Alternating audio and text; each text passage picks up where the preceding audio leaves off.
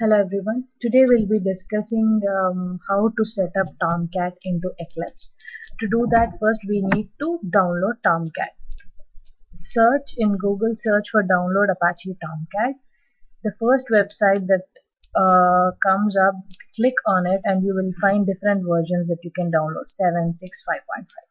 I have downloaded the recent version Tomcat 7 and it downloads in a zip format. Once it downloads, you need to extract it. After extraction, go to Eclipse.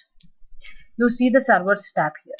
If you don't see the server tab, go to Window, Show View and click Other.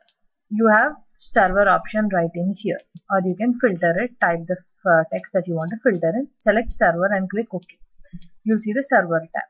Once you see the server tab, right click on the window, say New Server, and here it gives us option of Apache, Basic, IBM, JBoss. Here we are doing setup for Apache Tomcat 7.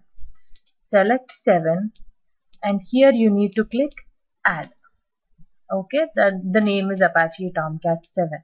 Now you need to browse to the location where the zip file is in here and then click OK, and then it would display the installation directory.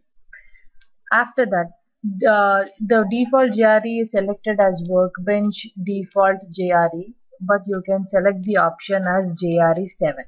If you want to see the installed JREs on your machine, you click on install JREs and it will show you the populated one. And then click OK, JRE, finish, and then click next. I do not have any web project right in here, so it won't show me. Otherwise, I can select and click add.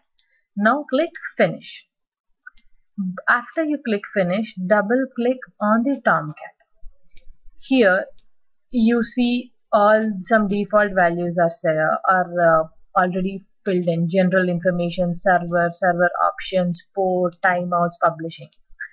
But we need to make one modification. In server locations, select use Tomcat installation. You can also use workspace, but I would select use Tomcat installation because this takes control of the Tomcat installation, and then click save. Okay, now click on the Tomcat and say start, or you can also select the option start, that is play button right in here. Okay, it says Tomcat 7 started. So to test it, click on web browser here and then say http://localhost 8080. If you see this, it is obvious that you successfully set up Tomcat on your machine. Why did we say 8080? 8080 is the port number that is for Tomcat. So we have selected http localhost 8080. To test it, let's just save.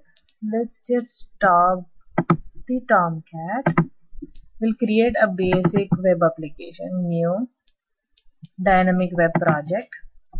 You would say testing Tomcat, and then we would let everything to be default. But in here, when we create dynamic web project, here it will, in the target runtime, it will give us the options of what are the servers that we have set up in. I did set up only for Apache Tomcat 7, so it gave me 7 options. Okay, and then dynamic web module version is 3. This is for Apache Tomcat 7 configuration. Click next, let everything to be default. Okay, and then I wanted to create a deployment descriptor for me, and then click finish. Okay, now I have a testing Tomcat project created. Now when I create this, my perspective opens in Java EE by default. For testing, I'll just create one JSP file, new other JSP file, just so that I can test that my project that I did set up with Tomcat is integrated together. Hello JSP, and then click finish. So this is my JSP page. I would just make some modifications.